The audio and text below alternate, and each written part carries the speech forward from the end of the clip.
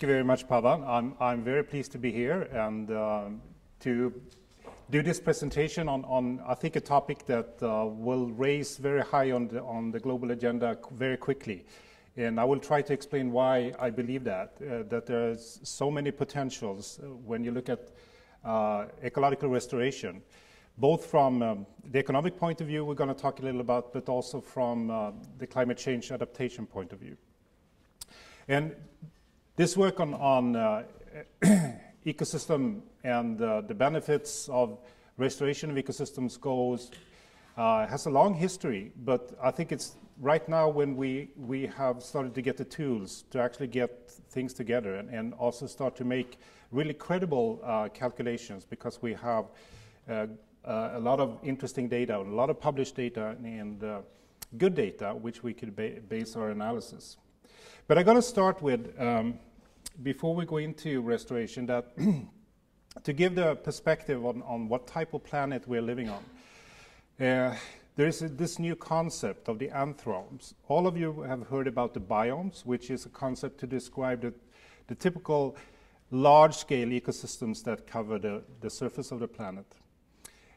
The concept of the anthrome is trying to bring in humans as one important actor influencing ecological processes at all scales.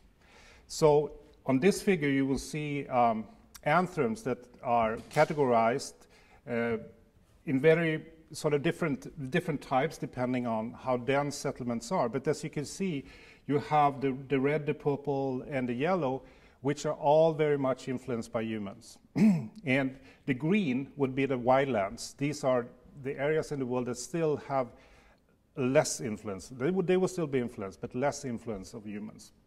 So you can see that the majority of areas on the planet have a very large human influence, where humans would influence ecological processes at multiple scales. And you can particularly see that Europe, India, and Southeast Asia and East Asia are areas with very high human settlement and very high impact of humans on on the flora, the fauna, the microorganisms. And this is the type of new planet that is emerging that we need to understand and how to deal with. How do we deal with a planet that is becoming increasingly human-dominated? I'm going to show you another aspect of human domination, which is connectivity. Each yellow dot here is an airplane. Oops. And this shows 24 hours of air traffic. It's morning in East Asia. Now it's starting to be morning in Europe. You can see when Heathrow wakes, the whole of Europe becomes yellow of all airplanes. And you will see traffic starting going from London and Paris to New York and other major American airports. I think this in a way shows what's usually very invisible to us, that is the connectivity both within continents and between continents. And this has major implications, both positive and negative, of course, that there are lots of positive, that information sharing and knowledge sharing, but there are also very many potential dangers of this huge and increased connectivity that also just continues. So if we look at the planet, we could maybe construct a typology where we have on the top here rather sort of wildlands areas with less human impact, but then a succession of increasing human impact all the way down where we have severely degraded habitats. And I think the policy for a more sustainable management of ecosystems in the world will have to be directed. How do we stay away from ending up at the bottom? How do we maintain most of the planet somewhere in between these two?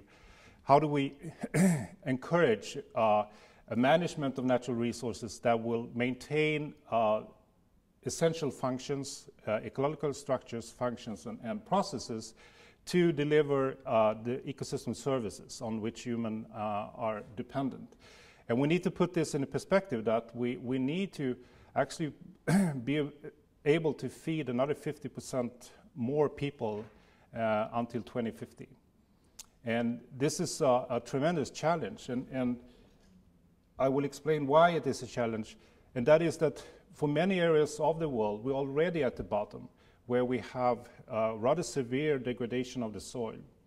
And I think this map, where you see the red areas being rather severe, degraded areas, these are the areas where we actually need to be very innovative and think, how can we restore this area to be, again, productive and contribute to production of ecosystem services, and particularly food and clean water for a growing human population on the planet.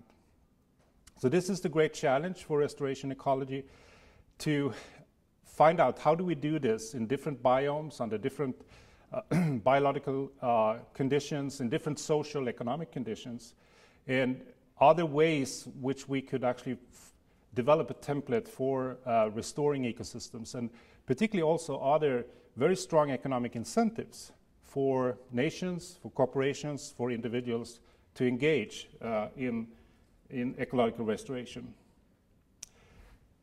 Well, the nations have already decided that this is a top priority area. So this is the decision from the Convention on Biological Diversity that met in Nagoya in October last year. And one of the targets, Target 15, explicitly say that the nations, the 193 nations that are signatories to the convention, agreed that before 2020, at least 15% of all degraded habitats should be restored. And if we go back, that would be 15% of these red areas, which is a substantial area, where there would be needed a lot of input of knowledge, investments, economic incentives, and institutions to make this possible. Now, what is restoration? Well, I think the most modern definition of restoration is a process of assisting the recovery of an ecosystem that has been degraded, damaged, or destroyed. So this is a very pragmatic definition, that you're not including any specific target, that you're restoring to a certain condition that happened to be at that area 100 years ago or 200 years ago. This pragmatic definition just tells you that you will assist in the recovery process from a very low productive state. I think this figure is interesting, showing the different possibilities that could happen when you start restoring a system. What you see on A is the curve going up to what is called a reference state.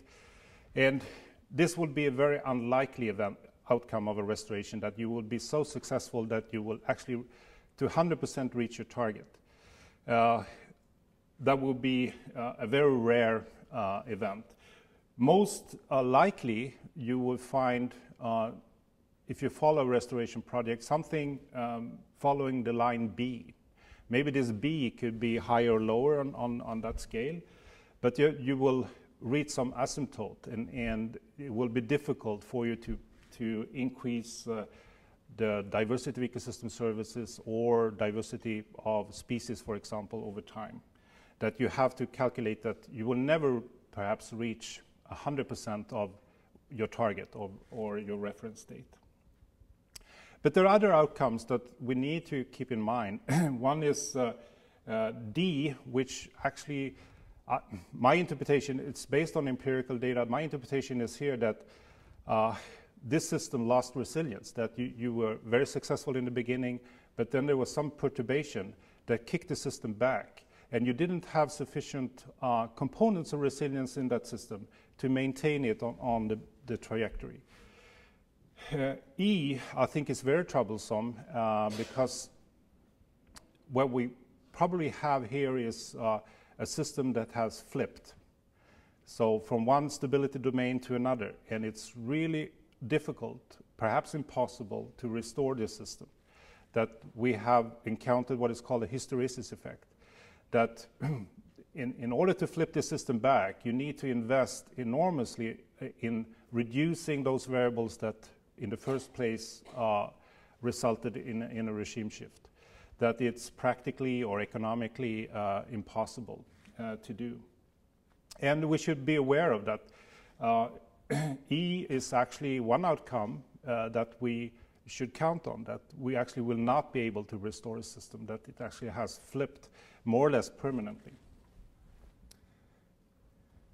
But in some cases, we could show enormously successful effects of restoration. This is from South Africa, where to the left you see the economic benefit of very heavy grazing in a landscape.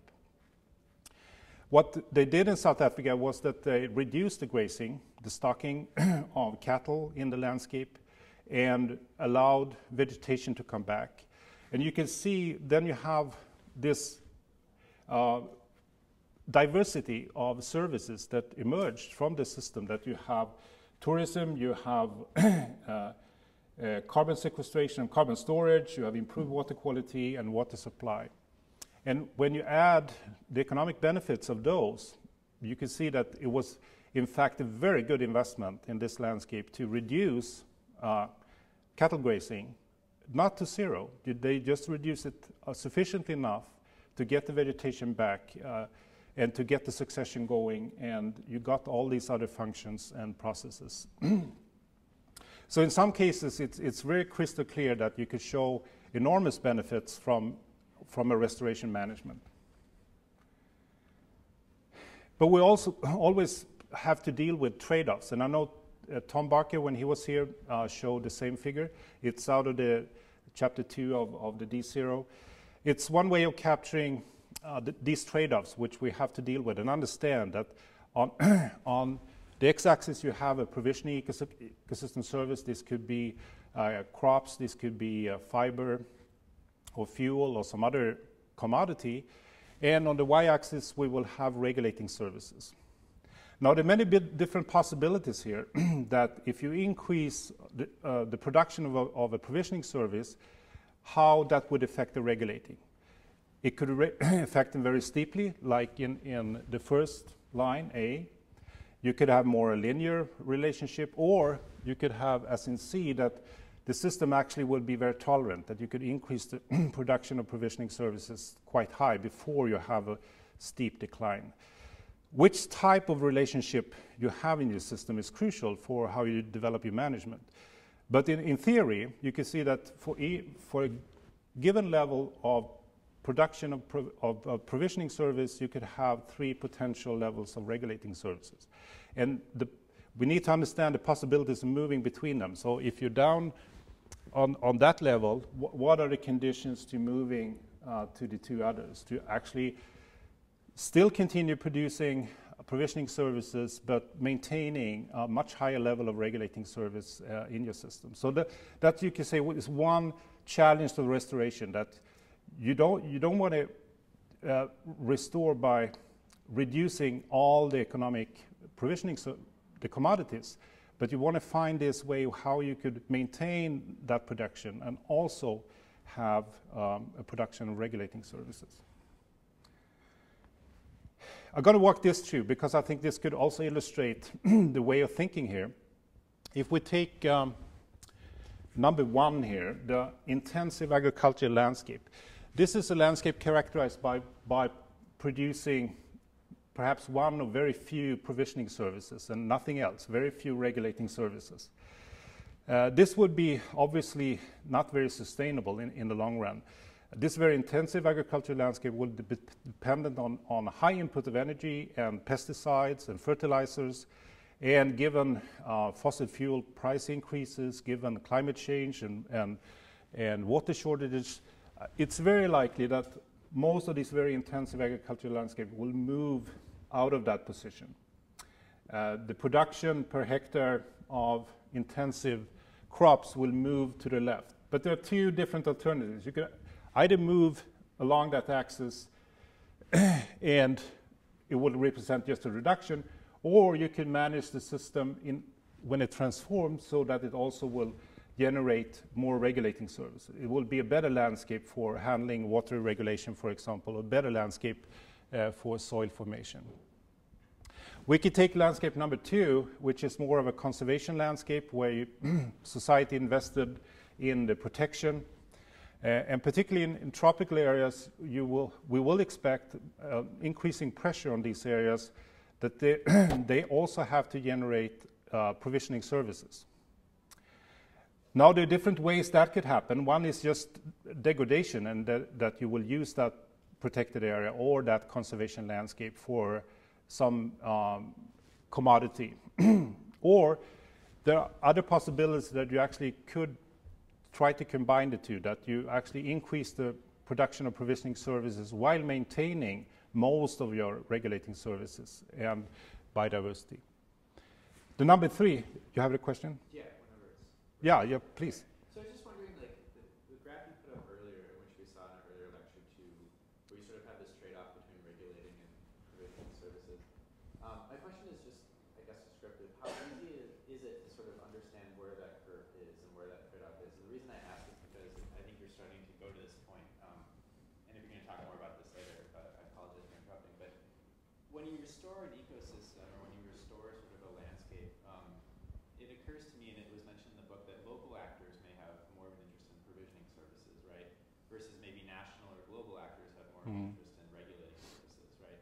And so, you know, it could be the case that you have a mangrove, let's say, and it could be destroyed and then you get nothing.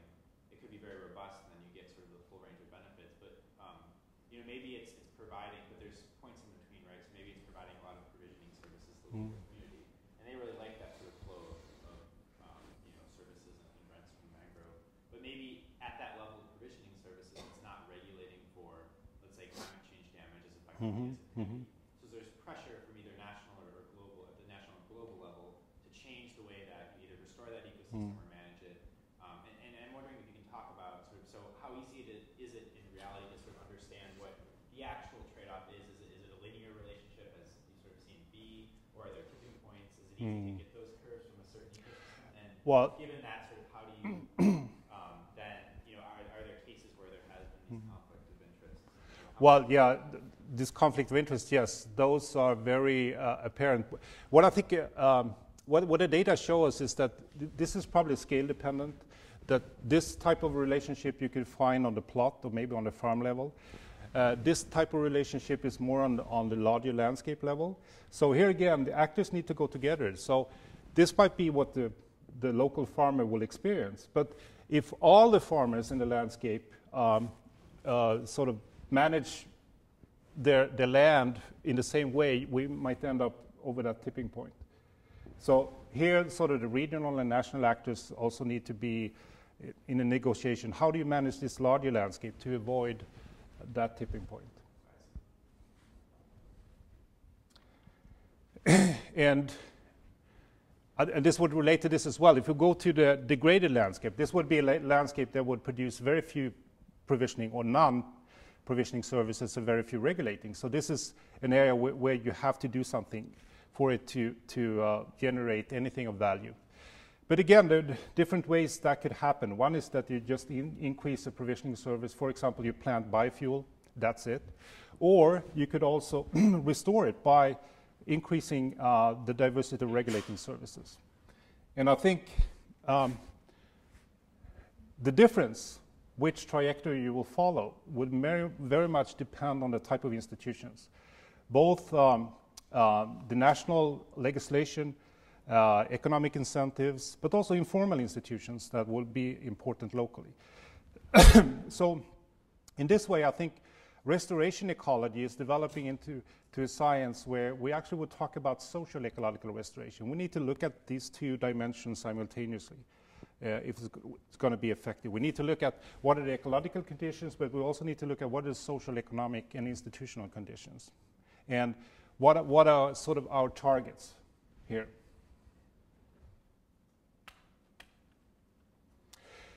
So I'm going to walk you through one study that is right now in review on looking at the benefits of restoration.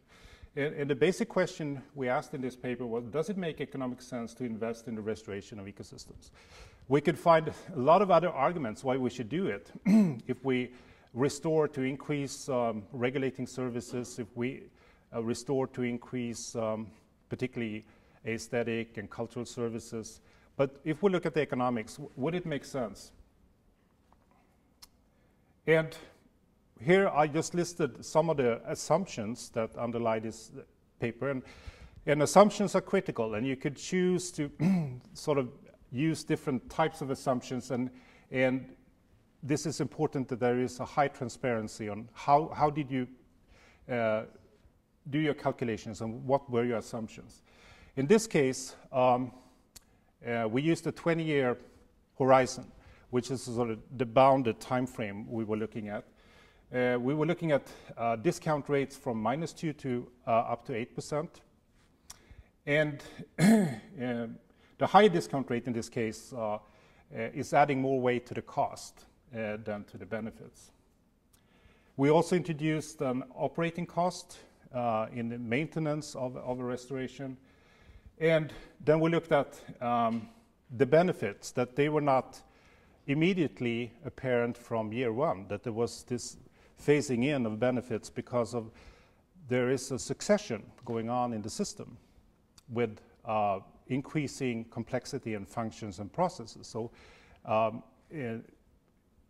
very likely you would have a time lag before you could actually cash in the benefits of your restoration effort. This, of course, would vary very much from one system to another. Here we use some sort of an average for a large number of different systems, but ideally you would like to fine-tune them to each specific system. But this, this study now started to scrutinize some 2,000 papers on restoration and came down to about 200 that actually had information on the benefits and the cost of restoration. And so here's a compilation of the benefits. And what you can see in this table, a lot of figures, but what's I think actually sticks out the most is that benefits from coral reefs and coastal systems are very high. So in the order of $6 million per hectare, or $2.5 to $6 million per hectare for coral reefs.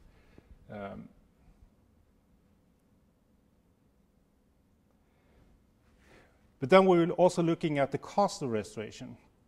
And this, I think, is the first time there's really been made a very comprehensive assessment of the cost of restoration.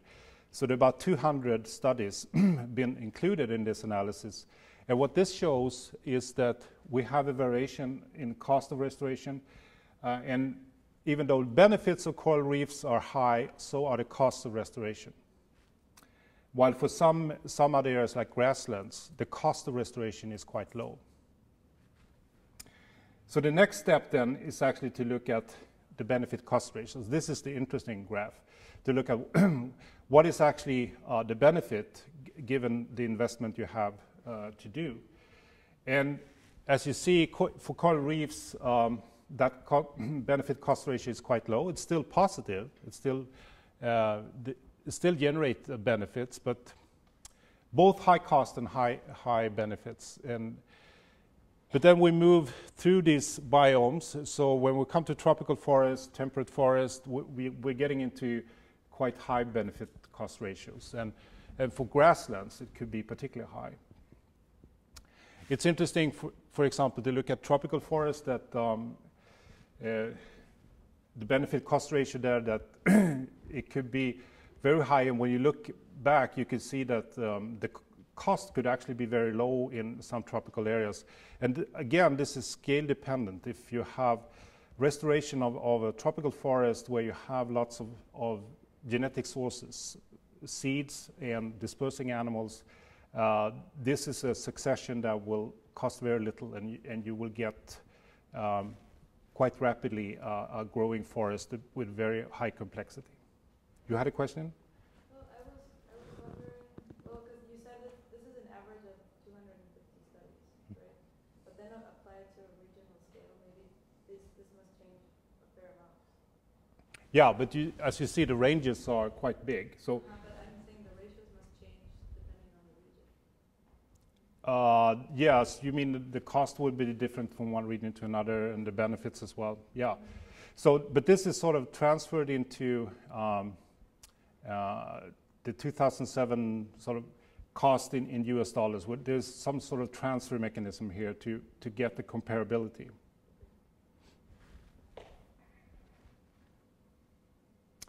So the conclusions from this paper, going through several thousands of papers, ending up with a couple of hundred that had really good data, is that we're starting to get more and more confident about what are the benefits cost ratios of restoration, and that it could range and be quite low. So for example, for coral reefs, around 1, but up to as high as 27 for grasslands. So particularly grasslands would generate high benefits. And then, of course, we need to take into account that in these studies, not all services were calculated an economic benefit, and also there are, of course, services where it's difficult to calculate, or perhaps we shouldn't calculate economic benefit. All the services that are related to the cultural dimension, and so services that are related to religion, aesthetics, and so forth. And these also need to be, in one way or another, taking into account that when you're restoring a system, you're also in the process assisting in restoring some of those services which are not possible to put an economic value on. Now I'm going to switch talking about more specifically on restoration in urban landscapes. And the reason I'm doing that is because, well, there are two reasons. One is that when you go to a very highly populated urban area, you have a huge number of beneficiaries of just a very tiny investment. Just restoring 1 hectare could serve thousands or tens of thousands of people. So there is this potential of having a very large outreach of even a small investment. The other one is, well, actually there are 3 reasons I bring this up. The other one is that we are getting more and more studies showing that green spaces in cities are very important for human health, and that having green spaces will reduce health expenditure quite substantially. So it's interesting for municipalities to start calculating that avoided cost by having green spaces in cities that are used for recreation. And the third, which I will come to, is that cities are facing particular challenges when it comes to climate change, and where actually ecosystems could be, I would argue, a low cost, low maintenance, and low carbon option for dealing with those challenges. But the world goes to town. In 2030, we're going to be 5 billion people living in cities, nearly a doubling from today. And someone said that human history will ever more become urban history. We're becoming an urban species, and we need to learn more about this urban habitat. This is just a reflection of how rapid this process is. In 1950, there were 8 cities in the world that were megacities, more than 5 million people. In 2015, just 4 years from now, there are going to be 80, and most of them in East Asia. This is an enormous, incredibly rapid development. And we also have a huge knowledge gap. The Millennium Ecosystem Assessment made a huge and I think tremendous effort in bringing forth understanding of ecosystems and ecosystem services all around the world, except the urban. There is this tiny chapter in all of the MA 20 volumes that deals with the urban system. And then when you go to the World Development Report published by the World Bank, which is probably the largest assessment of urbanization, it deals with demography, sanitation, health issues, but rarely mentions ecosystems. So here's a gap we need to bridge and try to understand what understanding do we have of ecosystems and what are their roles in the urban context. And there are ecosystem services in urban areas, but they are poorly understood and poorly investigated, and we don't have really good valuation of these ecosystem services. Here's one way of building a topology of these ecosystem services. And so to the left, you would have mostly these regulating services that could be important for climate change adaptation to regulate water. We have the more biological related services. And to the right, I think what is even more emphasized in the urban area is the cultural dimension of ecosystems and their connection to health issues, which really needs to be brought on the table and understood. So what do we do with urban degraded land? There are lots of urban degraded land. And could we actually restore these to functioning systems? And what would be the value of the services they would generate? This picture is taken not very far from here. This is Fresh Kills landfill on Staten Island in New York. This was a landfill that was closed in the 90s. And the city decided that after the closing that they would actually invest money, substantial money, in restoring this to become an amenity area, an area for recreation. That was a very bold decision, given the way it looked. And given that you had probably the most severe conditions for restoration. You had toxic soils, you had lots of plastic and non-biological material.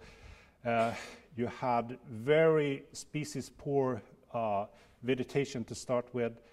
You had all sorts of problems to deal with.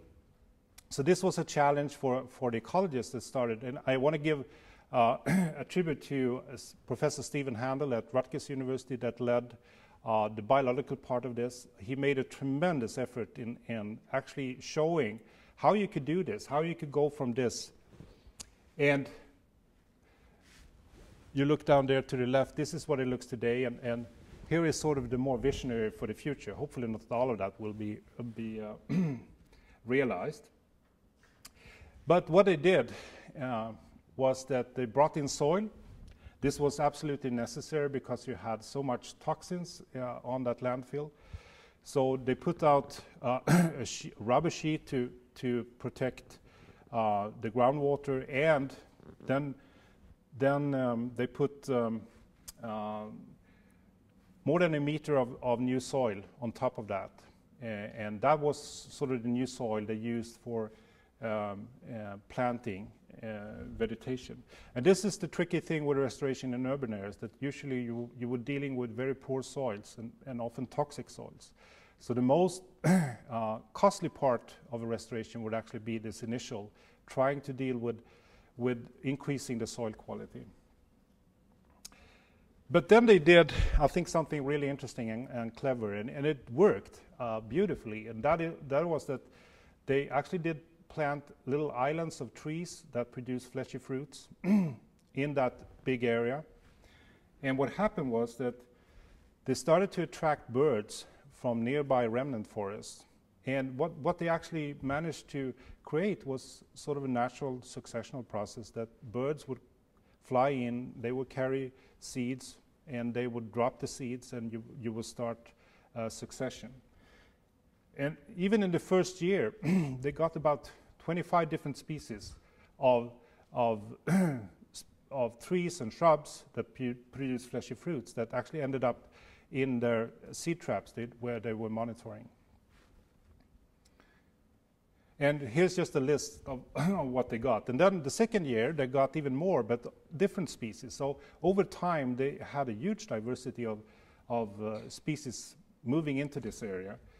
And this graph shows that these islands they created out in this huge restoration area was crucial for that, attracting these birds, and the birds would drop the seeds, and you would get these seedlings growing up in these islands, and those islands would then be sort of hotspots, and from there the succession would take on.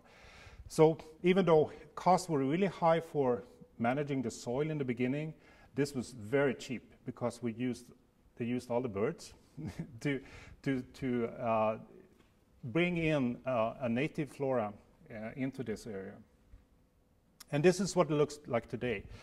And what you can see around this area now is that the property rights start to increase, and that is actually part of financing the restoration, that the revenues from increasing, or the property values are increasing, so the tax will be used for paying some of the restoration. And I think there was some important lessons from this project that you could get significant and rather rapid effects on many ecosystem services in this area, even though the conditions were really bad when you started. And that in an urban area, you have these other possibilities of finding sources of finance, like when property right values go up, that the taxes would be part of contributing to financing. But yeah. How many years ago did this start again? I think it started in '98. Then when 9/11 happened, they opened up fresh kilns again to take all the debris from Manhattan, from the towers. And then after that, there was a long discussion on the future of this, because then there was many that raised the voice that we want to make this a memorial park. And so now they sort of changed the design now. It's got to be very nicely a memorial park. But there were lots of strong feelings at the time, because a lot of people said that they objected that the relatives will end up on a landfill. And but I think now there is a consensus that this will be a very nice memorial place in commemoration of a lot of the people that died in 9/11. But what hasn't been done really for the fresh kilns area is to look at sort of the aggregated benefits of that restoration. And we went through, this is another paper that was sent in simultaneously with the other one just right a few days ago, looking at the benefits of ecosystem services, restoration of ecosystem services in cities. And here we couldn't start with 2,000 papers. We found 10. That's it. I mean, I was, there must be more research. There were only 10 papers which had actually dealt with benefits and looking at, and also cost, and made those calculations on an area basis. And so here is an area for doing a lot of exciting research in the future. What we found was that the studies have made quantification of ecosystem services, so they've been looking at pollution control, carbon storage, stormwater reduction, energy savings.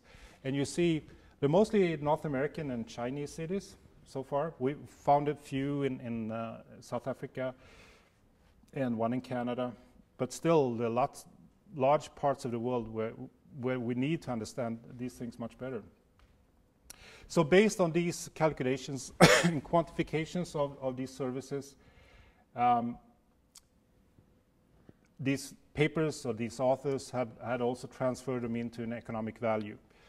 So here we have estimates of economic value, and this would be the generation of benefits per hectare per year, and for 13 different services. And again, air quality, carbon sequestration, storage, recreation, positive health effects. There was only one study that actually did an per area basis calculation of health effects, but it's very high. But since there's only one study, we did not include it in our average. We ended up with an with an average of $12,000 per hectare per year, and with a range between $5,000 to $20,000 per hectare per year. Yeah. Quick clarification on the health effects.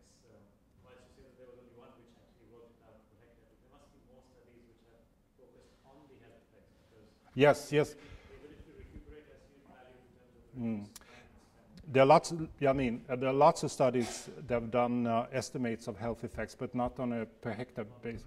Yeah. maybe do some gap filling. Yeah.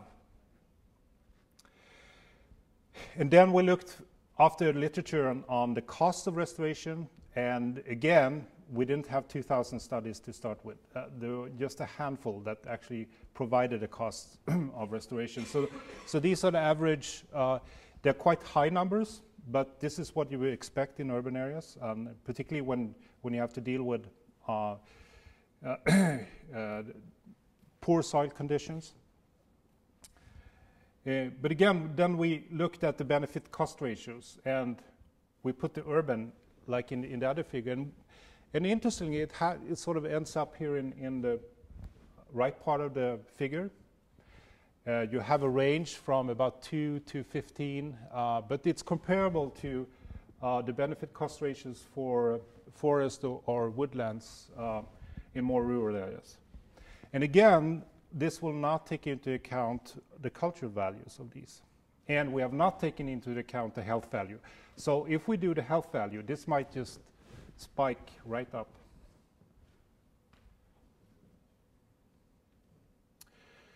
So the benefit, the conclusions here that we have a range from 2 to 5, given all the constraints of this study, which is comparable to restoration elsewhere. I mean, restoration in an urban area, given the complexities and the high cost, is still has a range that is substantial, and this should actually be on the table in the urban planning, that when you're deciding what to do, if you have an industrial area, a brownfield area, which you're planning to develop, that could be different options. That you have, of course, you build new housing and you build malls and you build infrastructure, but this could also be part of that planning and actually taking into account the benefits of that restoration. And given that, it could actually be much, much higher than we have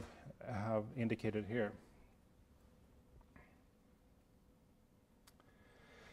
And also one thing we didn't take into account is sort of the value these ecosystems could have in the urban landscape when it comes to climate change. This is what all cities have to face, how to adapt to climate change, and also the transformation to a future beyond fossil fuel. These are major, major challenges. And I argue that there's lots of opportunities for innovative use and restoration of ecosystems to address this. This could be, for example, addressing the heat island effect, heat waves, flooding, storm, food production. I will not talk too much about that today, but that's a whole other area of urban agriculture. And lastly, someone's carbon sequestration. But urban heat waves is becoming a great concern. And in Europe, we had in 2003 a very severe heat wave that caused an excess mortality of about 70,000 in the cities. And the two segments of the population are particularly vulnerable. One is the older segment that perhaps is less mobile and get dehydrated, and the youngest, which is also less mobile and get dehydrated. And so among these two groups, we had a very high excess mortality. And this is something that society needs to take into account when planning for the future, that we will have heat waves and it will affect the population, and what can we do about it? So for example, for Greater Manchester, they calculated these areas which will show really high peaks in temperature during heat waves given different scenarios of climate change. And what could you then do about it? Well, one is to plant trees. It's very simple. There is a very strong cooling effect of trees, and if you increase the canopy cover of 10%, from 10 to 20 in a city, you might reduce the ambient temperature of 3 degrees, which is a substantial decrease when it comes to reducing those peaks. And a lot of cities in Europe and North America now have put this 20% as one of the targets. And in New York, there's a 1 million tree project. In Los Angeles, a 2 million tree project. But they all have, there are several reasons why they've started this, but one is to actually accomplish this cooling effect, and that's why they also tend to plant them in areas which have already very little green. So they would increase the amount of green. And in Manchester, they did this calculation. where they actually compared, given these different scenarios for climate change and temperature increase, where they had a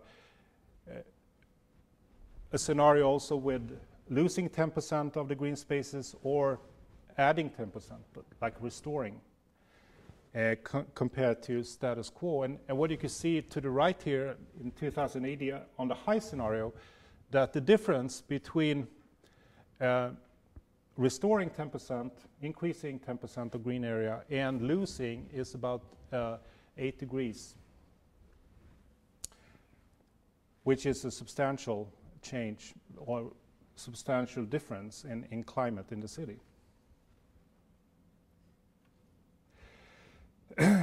Here's another example of where large-scale restoration is becoming higher on the agenda. This is a familiar picture. This huge trauma in September 2005 in New Orleans. But what is happening in southern Louisiana, and maybe there are people here from New Orleans or southern Louisiana, but this realization that there are huge wetlands in southern Louisiana that disappeared the last 50, 60 years and actually made New Orleans much, much more vulnerable to the storm. So what is happening now is investment in restoration of wetlands. It's a slow process and it's very expensive. But again, the benefits of that are huge. If you could, because this is New Orleans with 200,000 or 300,000 people preparing for future with climate change. Not only with increased frequency of hurricanes, but also rising sea level. And we know that every kilometer of wetland would reduce the wave height by 1 meter. So you could actually transfer that into how you build safety for the city. So I think this gives a lot of impetus to dig deeper into how restoration actually could be used as part of the strategy to meet climate change challenges, and I think particularly in cities, one of the most important, and to reduce the risk of natural hazards, but also secure water, energy, and food security, as written here on this table that outline one of the projects you're doing. So I think it would be really fantastic if some of you would engage in investigating this further and much more in detail. This is quite a new area, and also I think it's hard because there's not much written about it, but also exciting because if you do write something, you would be one of the first to put this on a paper or starting a discussion about this. So I think it's very worthwhile doing. Particularly since, as you've seen, the huge amount of money in these funds for climate change adaptation. But usually, from these foundations, they're not thinking of that they should be channeled into restoration. But if we could provide and show the links that if you do this investment in restoration, it would generate this benefit and this capacity to address climate change challenges. So I will end there with this question: to what extent these funds could actually be used for restoration to reduce risks and vulnerability and build resilience to climate change? I think it's a very important question, and it needs to be addressed and answered. So thank you very much.